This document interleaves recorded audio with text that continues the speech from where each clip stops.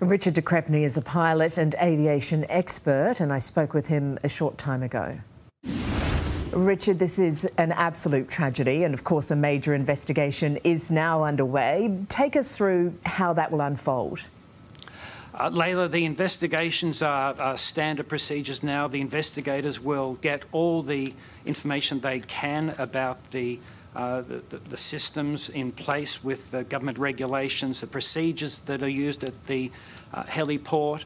They'll investigate the history of the pilots, their knowledge, the training, their experience, and they'll also do extensive research into the human factors, which is how humans behave and how they respond to the environment, which is particularly relevant, I think, in this situation.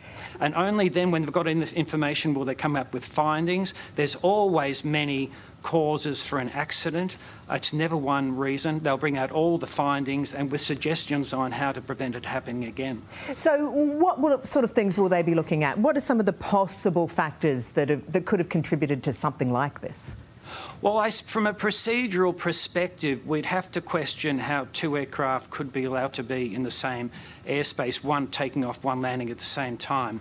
So perhaps there were noise abatement procedures to stop noise over the city. Perhaps that was a factor. They'll look into all those things. There's certainly the human factors of why did the pilots not notice each other? You could normally expect the pilots to see the other aircraft unless they were distracted by maybe passengers or something inside a mechanical failure.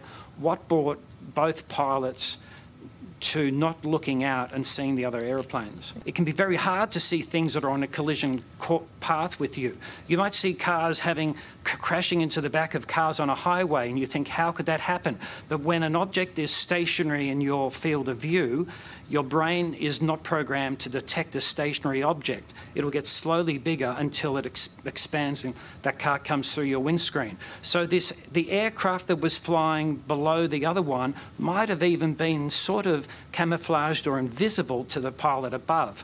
All these factors become important. Even the colour scheme of the rotors on the helicopter, the paint scheme on the helicopter itself, they'll go into all these factors. It is an incredibly unforgiving industry, and the pilot of the second aircraft, the chopper that managed to land safely on the sandbank, saved 6 lives there. As someone who's been in that kind of high-pressure situation, and you had 460-odd passengers on that flight that you managed to land. What can you tell us about what would be going through a pilot's mind in a situation like that? Well, QF32 was a team effort, and the team did a great job. But I totally commend the expertise of that pilot, who would be in a fear response of fight, flight or freeze after the rotors had penetrated the windscreen of his helicopter, for him to aviate, to keep control of the aeroplane and to fly it down onto the hard surface so that every passenger could get out. That is really exceptional flying. And I have great sympathy for everyone who's suffering during this event. I have 2 friends who perished in the Air Force in mid-air collisions in separate incidents. These are terrible events, and we have to find out why they happened and stop them happening again. So that leads me to my last question. I mean, how do we do that? We let the investigators take their time. They will traditionally put out a first report in 30 days, telling us what they know.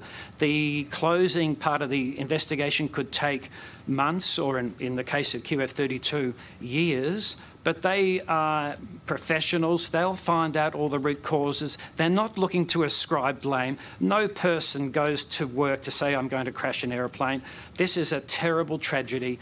Something's gone wrong. The investigators will highlight that. We will learn, we'll adjust the system to stop it happening again. Thank you very much, Richard. Thanks, Layla. Pilot and aviation expert Richard de Crespigny.